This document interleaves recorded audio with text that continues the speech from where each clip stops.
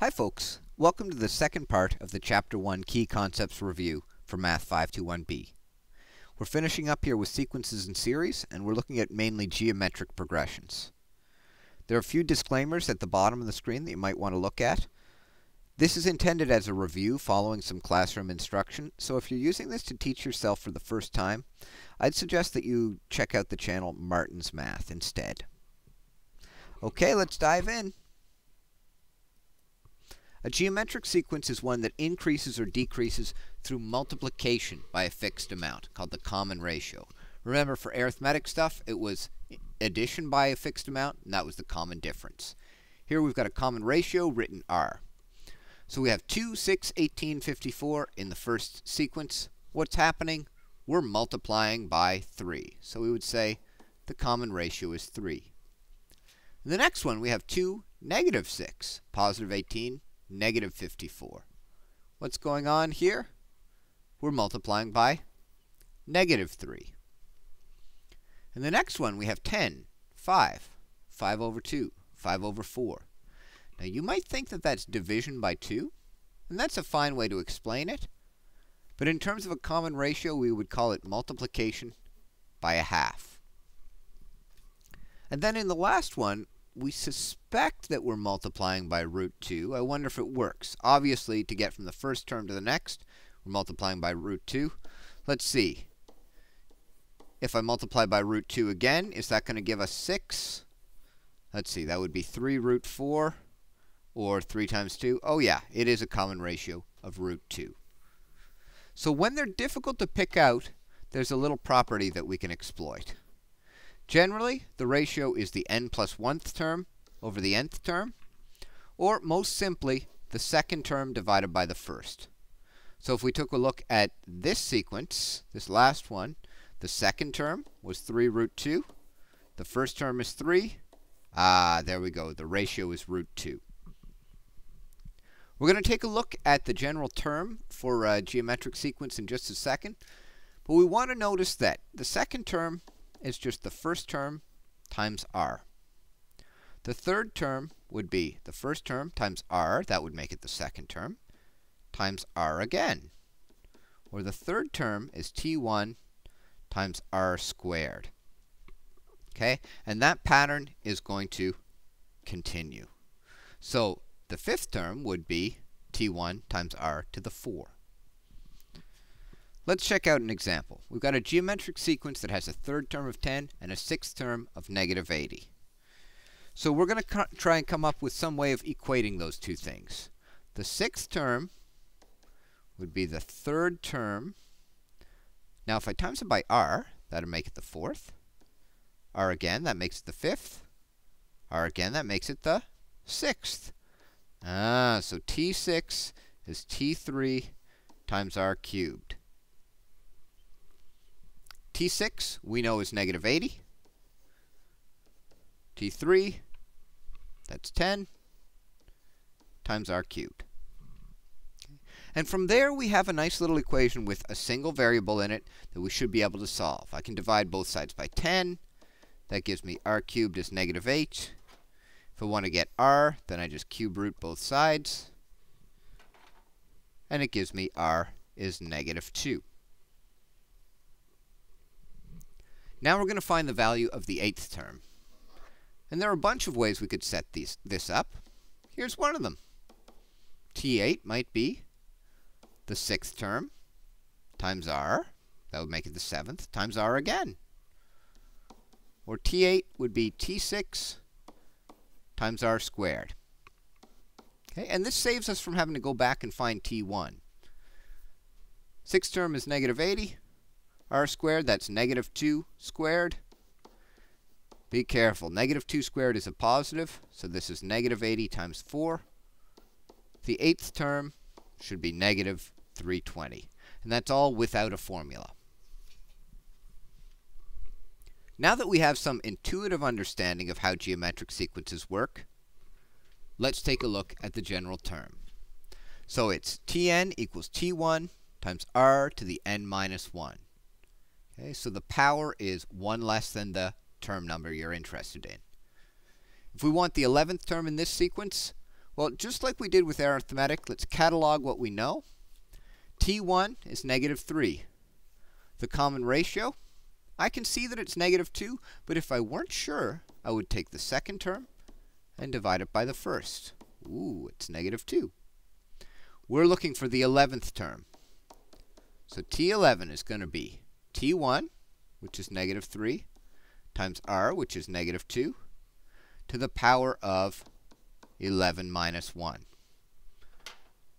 Let's put that in the calculator. So we've got negative 3 brackets, negative 2 to the power of, need a bracket there, to the power of, don't put in 11 minus 1, put in 10.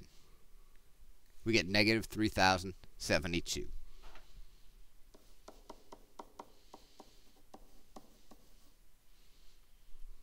Let's do another one. We want to find the exact value of the fifth term in this. So we've got T1 of 66. We've got a common ratio. I can see there that it's a third. Let me just double check. It would be second term divided by first. I know those are both even, so I could divide them by 2. So that's 11 over 33. Those are both divisible by 11. Common ratio is 1/3. And it helps for us to put it in reduced form. Now, what sometimes you'll see students do, and I'm going to put it in red because it's bad, not equal to 0.3. Boo. Keep it exact as a fraction. Okay, now we're going to find the fifth term. So T5 is going to be T1, which is 66, times 1/3 to the power of 5 minus 1. And let's do this without a calculator.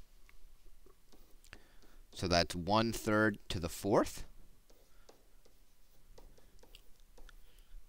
1 to the 4th is just 1.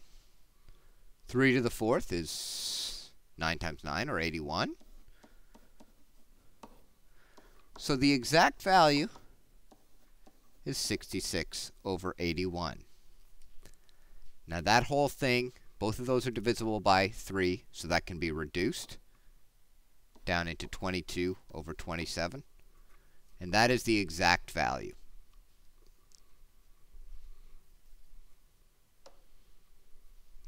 One of the applications of geometric sequences and series is in percent increase and decrease. So here's the way I like to think about these. The common ratio is 100% plus the change percent, and then you express this whole thing as a decimal. Let's take a look at an example, and hopefully that will become clear as we go through. So we've got Jimmy. He's got a job that pays $47,000 in his first year. He's guaranteed a 3% raise every year. What's his salary in the 5th year?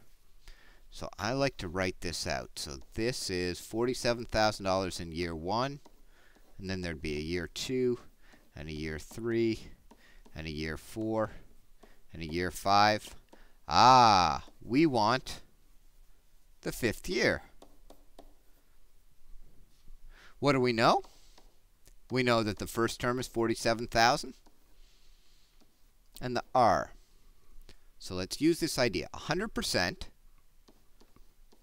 Now he's getting a raise, so it's going to be plus the 3%, which would be 103% or 1.03. And if you can go straight to the 1.03, lovely. If not, this little hack might help. Okay, because every year he gets 100% of what he got before, plus he gets another 3%. Now we're ready to get down to business. We want T5, therefore n is 5. So T5 is going to be $47,000 times 1.03 to the power of 5 minus 1. I put that in my calculator. 47,000 times 1.03. Once again, I do not put in 5 minus 1. Gives me $52,898.91.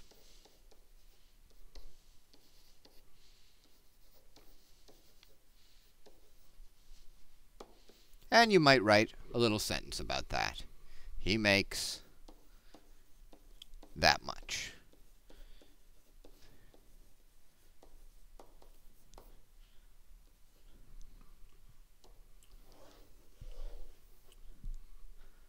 Okay, another common application of percent growth or decay is in depreciation of something like a car. So a car loses value typically over time. The value of a car is currently $20,000 and is depreciating at a rate of 15% per year. So it's losing value. Find the value 3 years from today. When they put the from today or from now, this is when things could get a little sneaky. So that's why I always set this up. It's worth $20,000 now.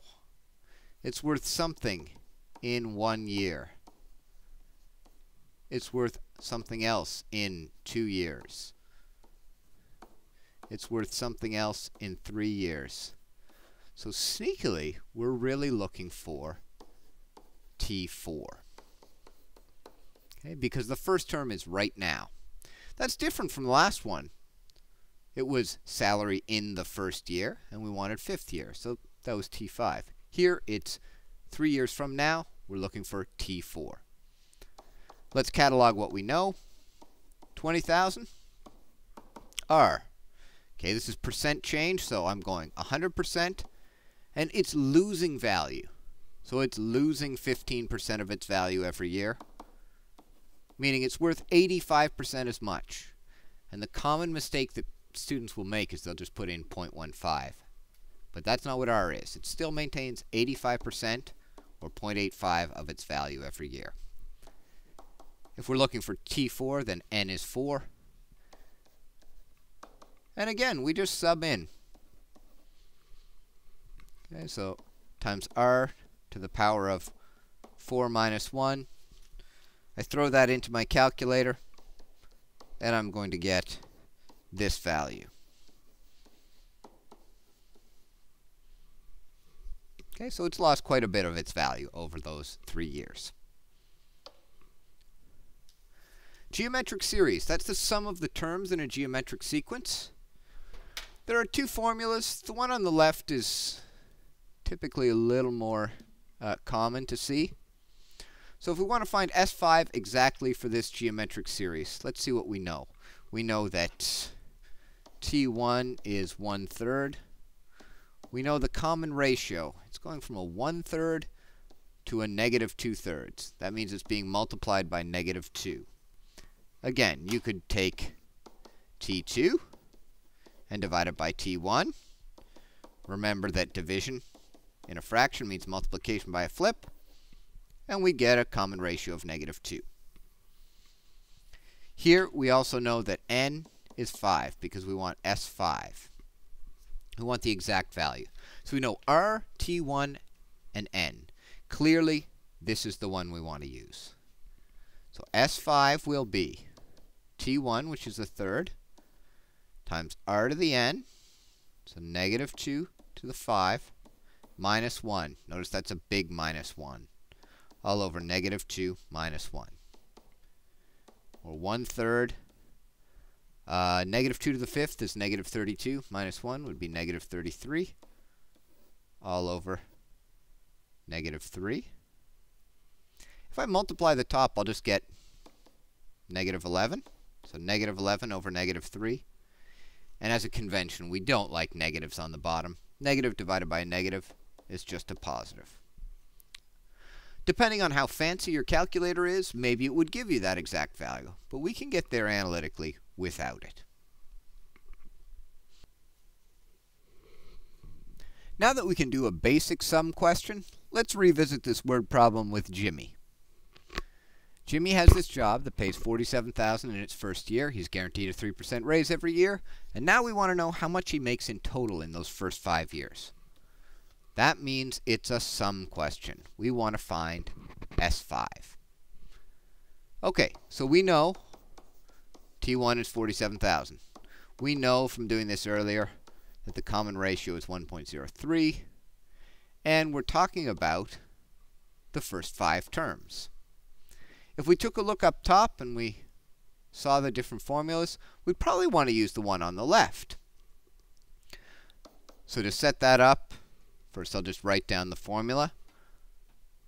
Sn is T1 times r to the n. Notice this is a big minus 1 all over r minus 1. S5, that's going to be 47,000 by 1.03 to the power of 5 minus 1 all over 1.03 minus 1. When we put this in our calculator, we have to be careful. If you want to put it in all in one step, you need brackets around the top and the bottom, unless you have a super duper fancy calculator, which may or may not be allowed in the actual exam. So here we go. Let's put this in with those extra brackets. 47,000, 1.03 to the power of 5. Make sure my minus 1 comes down. And it looked like close, close. Okay. Divided by. Now, ideally, I'd just say this is 0.03. But let's suppose we didn't have that insight. It gives us 249,000. S5 is 249,529.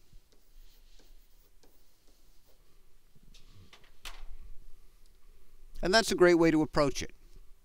If instead we had wanted to use the other formula, okay, so it would be Sn is r times Tn minus T1 all over r minus 1. We could, because we found out in the last question that T5 was 52,898 and 91. Okay, so we could use it. It's not going to be any more efficient. I'll just have this solution pop up here, and you can look at it if you like. So there it is. If we wanted to, we could use either one. Just like for arithmetic sequences and series, which one you use depends on what you know. In this case, we could have used either one.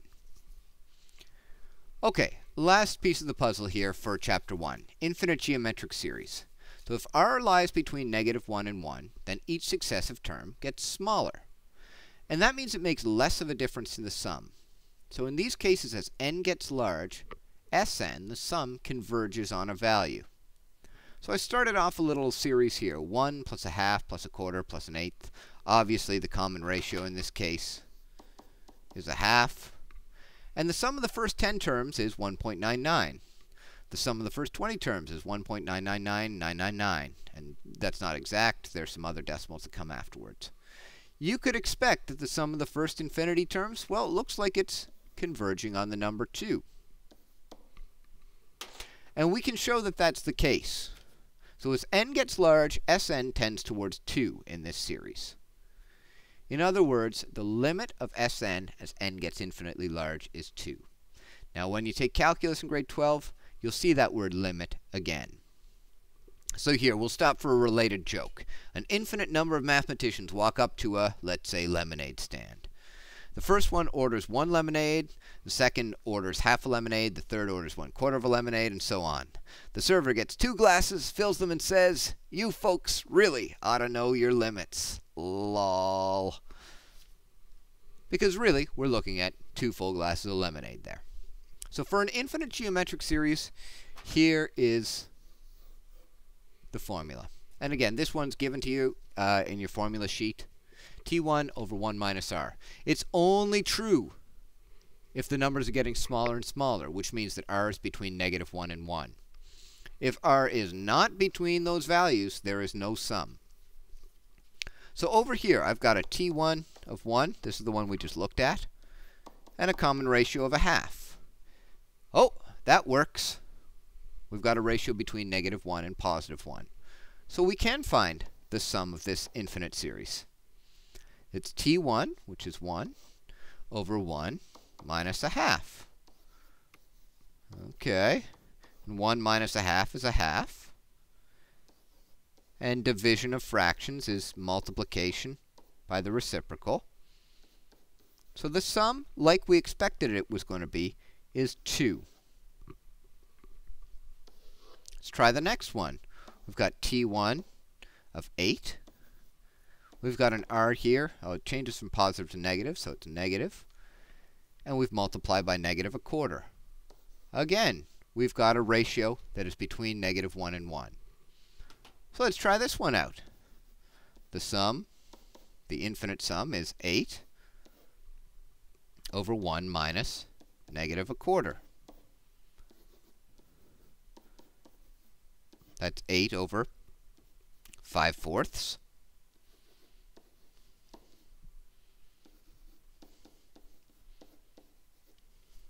Or 32 over 5.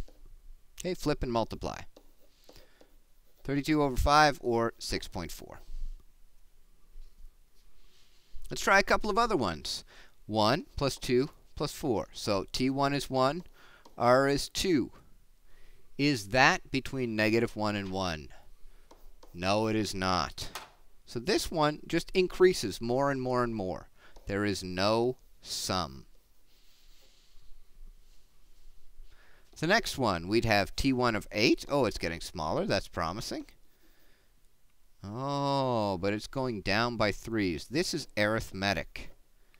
And there are no sums for our arithmetic series. Okay, so this one, no sum because it's arithmetic. The other one, no sum because R was greater than 1. Couple of applications. Suppose we have an oil well that produces 10,000 barrels of oil per week. Production drops 2% each week. Suppose the well were to remain operational forever on this model. How much oil would it produce? Okay, and as you go far into the future, it's going to produce barely any. It's just dropping. So let's see what we know. We know that the first term is 10,000. We know that the ratio is, oh, this is percent decrease. So it's 100%, but it's going down by 2%. R is 98%, or 0.98. Forever. N is infinity, or n goes to infinity, or something around that. We're thinking about here an infinite sum. And can we do an infinite sum? Absolutely. R is less than 1, so no problem. So S infinity is going to be T1 all over 1 minus R.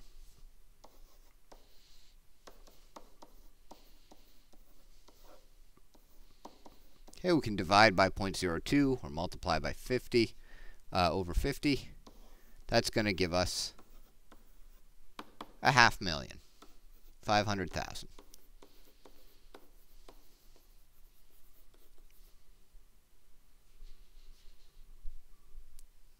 One last application would be looking at how we get from repeating decimals into fractions. Because we learned last year that repeating decimals are part of the rational numbers. That means they can all be expressed as fractions.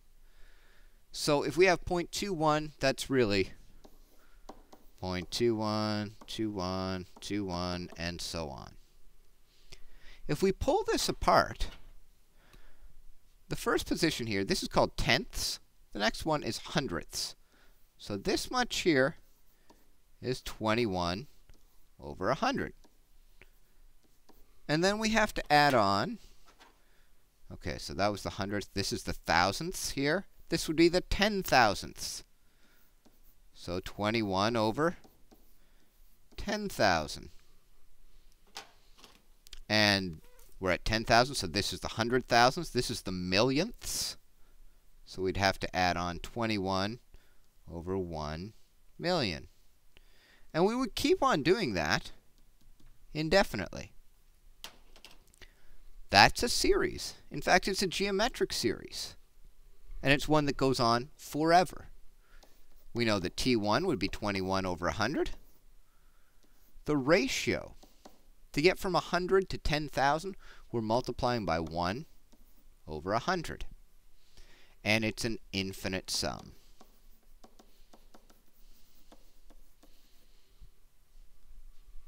Okay, 1 over 100 is less than 1, so we can use the formula. And I'll just write it one more time.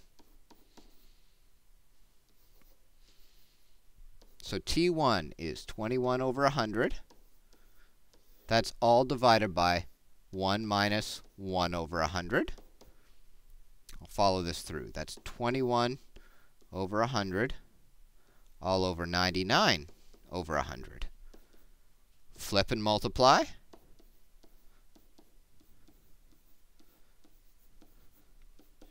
Gives us 21 over 99.